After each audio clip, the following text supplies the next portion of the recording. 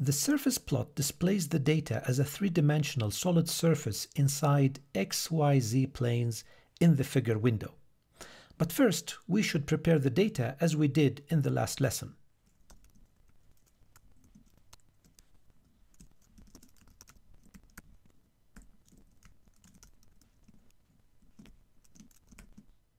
Before plotting, we need to prepare the window of the figure that will include the 3D plot.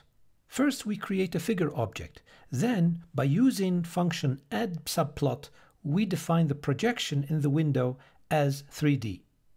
In this way, the space where the plot is going to appear becomes available.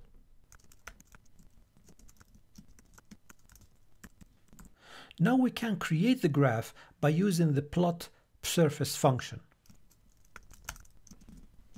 Finally, we can add the labels by using the function set x label, y label, and z label.